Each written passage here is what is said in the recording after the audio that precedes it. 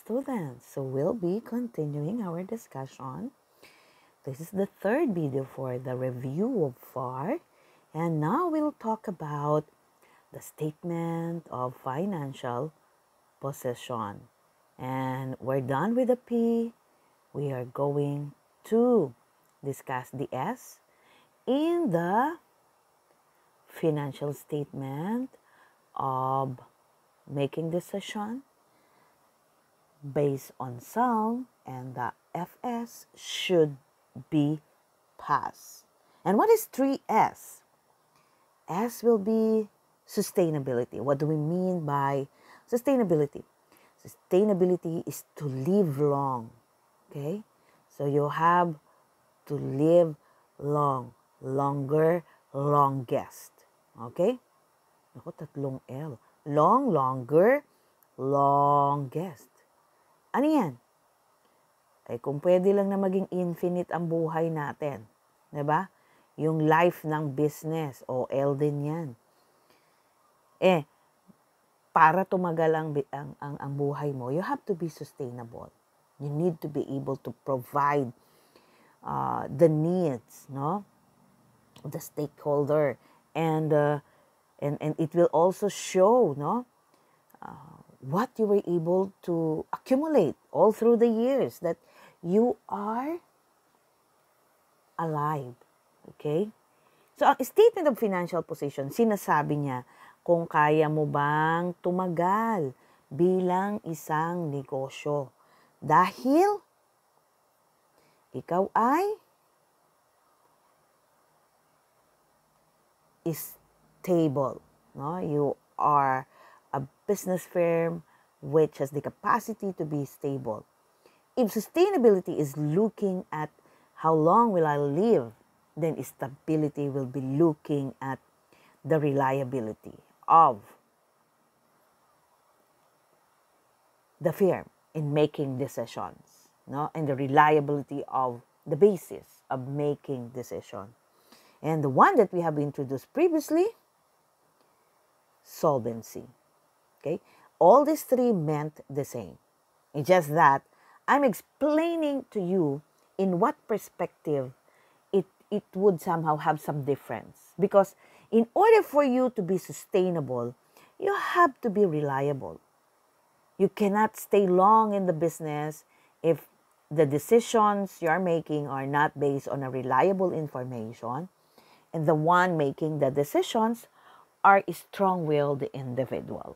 Because there are decisions that you have to make that sometimes the others may not be happy about it, but on a long-term basis, they would be benefited by your decision. Remember, sabi nga, the only constant in this world is change. And normally, changes are not accepted with an open hand and an open mind. Diba?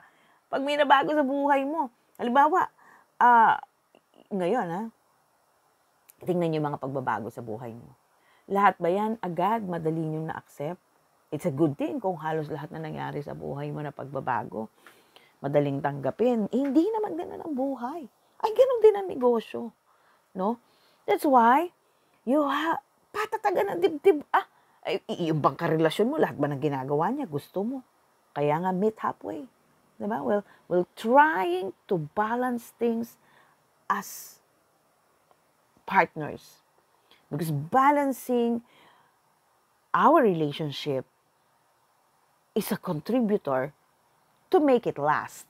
Hindi kayo tatagal pagka hindi kayo nag-meet halfway. Gusto niya, gusto mo. Hindi pwede kasing gusto ko lang, gusto lang niya. Tsaka class ang buhay, hindi lahat ng gusto pwede, diba? Okay, yun. You have to have 3 S's in your life as a person and in your life as a firm. Okay, and these are sustainability, stability, and solvency. Yan ang pinapakita ng ating statement of financial position.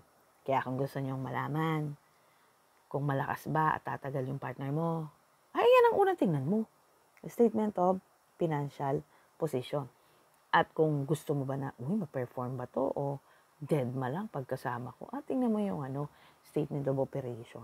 Diba?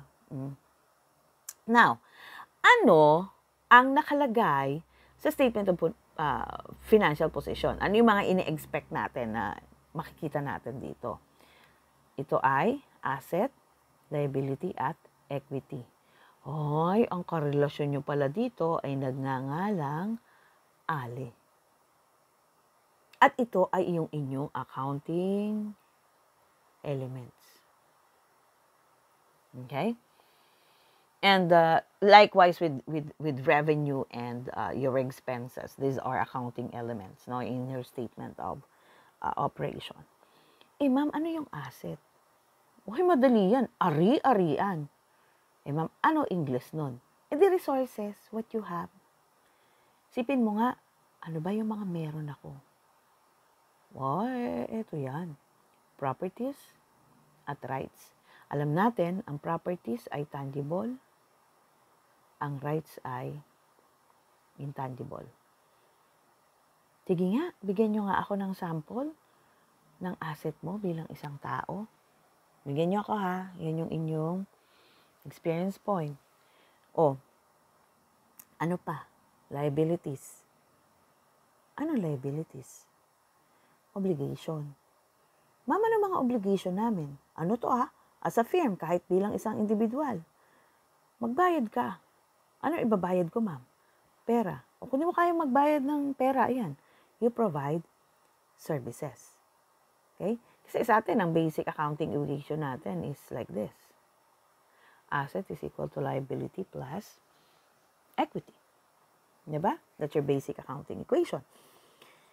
And what will be my equity? Equity will be the investment, the withdrawal from the owners. And we know that kaya tayo nagkaroon ng asset kasi nanggaling yan sa liability at sa equity. Ma'am, sino ang karelasyon namin sa asset? Isipin nyo na lang muna ito. One word ang asset ay what you own.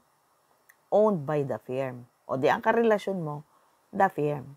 O sa liabilities, ano to? This is what you owe. Kanino? Kay creditor at kay owner. O, paano ba kayo nagkakaroon ng karelasyon? Hindi ba sumasagot kayo ng oo? Yes! That's why you have your partner with you. You say, oo, tayo na. Oo, mahal kita. Abay, dapat mahalin mo talaga yung mga ari-arian mo. Dapat talaga mahalin mo, no? Yung mga obligasyon mo at yung mga investment na ibinigay, na ipinagkatiwala sa iyo ng nagmamay-ari ng negosyo. Clear ba yon?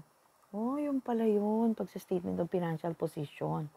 Class, hindi lang ibibigay yung sample sa experience point nyo, yung resources. Dapat pati obligation, magbigay kayo ng sample as a person. I'm not asking about the business. I'm asking about you. Kasi for you to appreciate the concept that you are discussing in a class, you have to be able to apply it to yourself. Appreciation is being able to grasp how it would be applied to myself. Sige, so bigay kayo ng sample ng resources, na properties at right, obligation na pwede mong bayaran ng pera at obligasyon na pwede mong bayaran ng serbisyo. Okay? Because it's all about what you own and what we owe. No?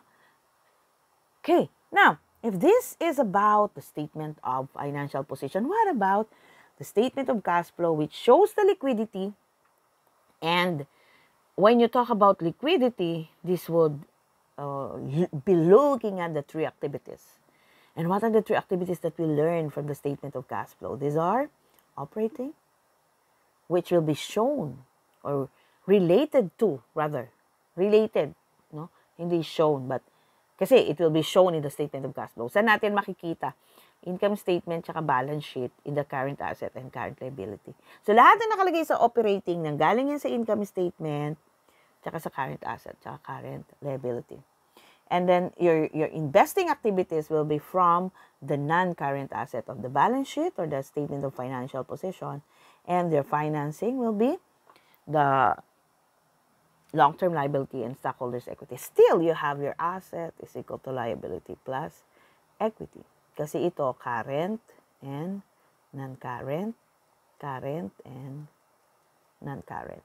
Ayan yung, yung mga nilagay dyan. Or ginamit natin dito long-term liability. Parehas lang naman yun, di ba? Yung non-current liability at saka long-term liability. Okay? So let's look into the details of your statement of cash flow. And pag operating activities, cash received from revenue, that is in your statement of operation. Diba? Sales. And then, cash paid for expenses. That will be your cost of goods sold at saka operating expenses. No? Kasi ito, sales to sa statement of operation. Then, the sale of operational asset. Ano ba yung sale of operational asset? Building, land, equipment. Diba? Ano yung sale of investment? That would be marketable security. Then, you have your bonds, no? You have your, ano pa? Your stocks, no? When you somehow make an investment. Then, collection of loan, no? Ito yung ikaw yung nagpautang, diba? Na pangmahabang panahon. Then, ito naman, ayun, kung isa nagbenta ka, ito naman, bibili ka ng building, ng land, ng equipment. At ito naman ay kung ito ibinenta mo na yung investment mo ng bond, ng stock, dito naman ay bumibili ka ng bond at stock. You are the investor. Then ito, kung yung una, kinukolekta mo yung pautang mo, dito naman, nagpapautang ka. Okay? So, yun yung isang tumanggap ka ng pera at naglalabas ka ng pera. And then ito, dahil, kita nyo non-current asset talaga to. Diba? Maliban doon sa marketable securities na, siyempre, hindi naman siya pwedeng ilalagay mo sa operating kasi it's a short-term investment. Siya lang yung, siyempre, in every rule there's an exemption. Diba? Tapos, dito sa financing activities, hindi ba? Long-term liability to, tsaka stockholders equity. Tingnan nyo, issuance of stock, issuance of bonds, tingnan nyo class, debt, stock, dividend. Saan nyo ba nakikita yan? Sa long-term liability, tsaka sa stockholders equity. Okay? And how about statement of changes in equity? Since you're looking at your stockholders equity, then definitely you're looking at had there been growth in the organization that you can see in the stockholders equity in terms of the investment made by the owners, diba? And reconciliations because if you are, let's say, a corporation. Kasi depende yan, no? Kung ikaw ay sole proprietorship, partnership, or corporation. Kasi ginagamit natin yung stockholders equity pagka corporation. Kasi dito, ano lang tawag natin? Partners equity. Diba? Ano pa dito? O edi capital. Or ano pa, ang pwede nyong itawag pagka sole proprietorship. At saka dito class, diba? You have expanded accounting equation. Ano yun? Original investment plus additional investment, less withdrawal, plus revenue, less deductions to revenue. Diba? And, ano yan?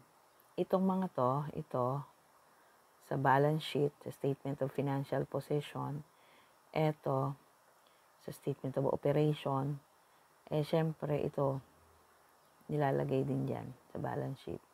Diba? And then, yung makukuha mo na net income, net loss, ikino-close mo yan sa equity section.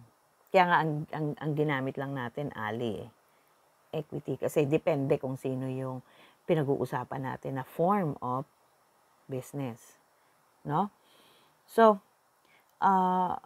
yun ang kainaman if you have statement of changes in equity. Again, it will show the details of what had happened, no? Doon sa mga pinagkatiwala sa ating puhunan. Okay? And because of that, you were able to learn about, the expanded accounting equation. Kasi kanina basic accounting equation lang di ba? Why do we need to have notes? Because not everything that's happening to us are quantitative. Di ba? There are also qualitative factor. And when you talk about qualitative factor, these are significant information that would have an impact in making decision. And what are those? You have a summary of significant accounting policies. no, assumption and estimate, and you'll give a summary of the totals. Kasi on the face of the financial statement, 'di ba, understandability, sabi nga, dapat kung pwede less is more. No, you have to be able to simplify your financial statement. So madalas sa face, less is more. The details you'll put in the notes to financial statement. And yan, yung sinasabing disclosure of important information that is not recognized, such as yung mga contracts, no, related party transaction. Then also looking at risk, commitments, no, and other significant items. That's why you have your standard for you to use that as a basis. Okay, that's your notes to financial statement. So we're done with the 5 components. Again, your P, profitability, will be shown in the statement of operation. No? Your activity or your liquidity will be in the statement of cash flow. And your solvency will be shown in the statement of financial possession. Okay? Now, what would be the principles applied in our why? So, nasa why pa lang tayo ha. Doon sa 5 W's, isa pa lang na-discuss natin. Kasi, we're talking about decision, and the decision's basis will be the FS. So, it's the FS that we talk about. The output is the decision, the FS is the basis, no, which will serve as our input in making decision. Okay? Yeah. And the principle that we apply there would be accrual in preparation of the FS. So if you are in financial accounting and reporting, it would be accrual basis. And what is accrual? That would be your next experience point, no? Dapat alam nyo kung ano ang accrual basis accounting. And then cash accounting will be the other side of accrual accounting. But financial statement should, at our side, the principle used will be accrual accounting. Okay? So, you tell me when cash accounting is allowed. Huh? That's part of your experience point when you define what accrual accounting is. Okay? Now, what again is accounting? It's all about act, count, think. And we learned that the output are all about decisions. And for you to do the decision, the count, the process will be cycle, and the think, the input, the knowledge on functions to facilitate the act on making decision. So, what would be our food for thought in our first major video in the review? The concept is all about the output and the input. Your output will be decision. The basis of this output will be the financial statement, and the financial statement will be presented based on the objective that we have, which will be Psalm, which serve as our input, no? And our financial statement should pass, and our objective should be internal and external goal of the firm. Indicators are the Psalm. Okay? So always smile.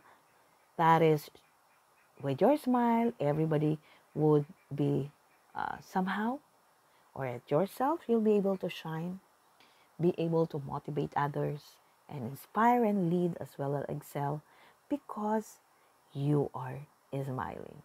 So thank you and good day.